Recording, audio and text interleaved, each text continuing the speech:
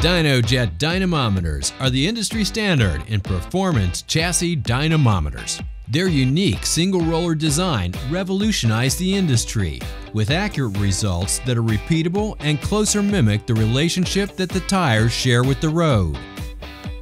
That's why automotive enthusiasts all over the world prefer Dynojet.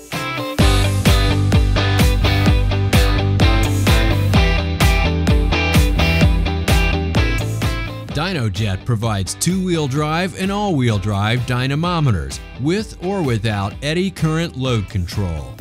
We make two-wheel drive versions, four-wheel drive versions, inertia base only, as well as inertia and eddy current.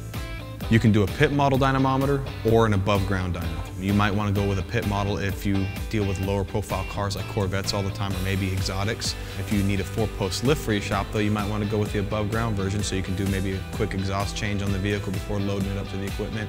And also an above ground makes strapping down vehicles so much easier than a pit model.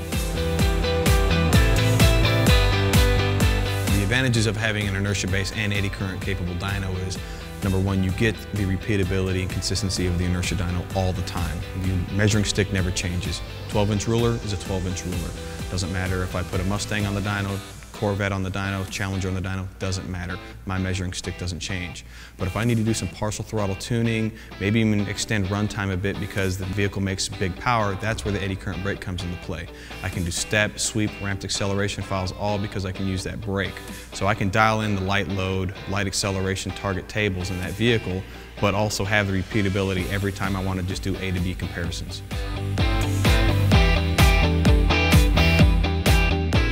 The good thing about Dynojet dynos is they're upgradable. You can start off with a 224 base inertia dynamometer, just getting you in the door.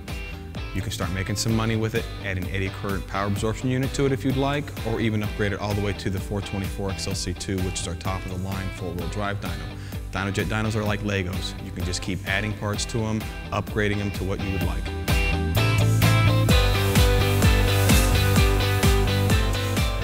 The advantage of an inertia style dyno is its repeatability. It'll do the same thing every time. The only variable on the dynamometer is the vehicle.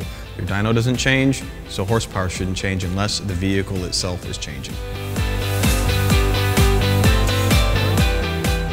Adding an eddy current power absorption unit to your dynamometer gives you the ability to do load tests. You can do step tests, sweep tests, ramp acceleration files based off of vehicle dynamics, or hold the vehicle in a steady state if necessary.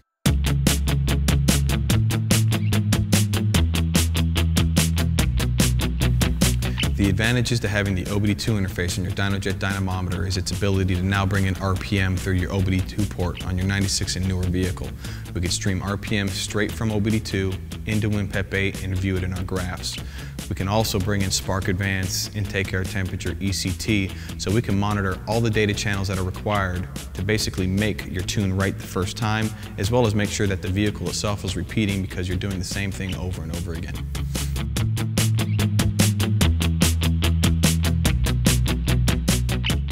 The DynoWare RT air-fuel system comes standard with one O2 sensor, but the capability of bringing in 2 air-fuel inputs. So you can buy an extra sensor through Dynojet when purchasing your air-fuel system, and you can monitor 2 at one time. Since DynoWare RT has expansion systems built into it, you can actually bring an additional 3 units into DynoWare RT, making a total of 4 pumps and 8 sensors. DynoWare RT comes with 4 0 to 5 volt inputs, and these are true 0 to 5 volt inputs. Those inputs can be used with pressure sensors. You can use them as referencing mass air meter voltage on a Fox Body Mustang if necessary, throttle position, whatever you want to use. It's a 0 to 5 volt sensor you could bring in through the DynoWare RT analog input.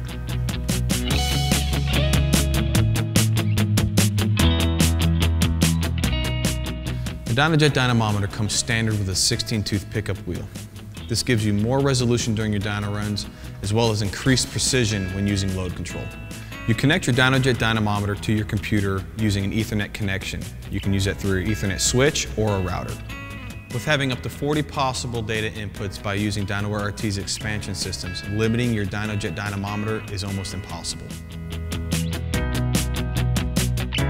Dynojets offer industry-leading technology for the performance market with accuracy and repeatability in mind. Their unique single roller design and upgradability make Dynojet the best choice when choosing a chassis dynamometer.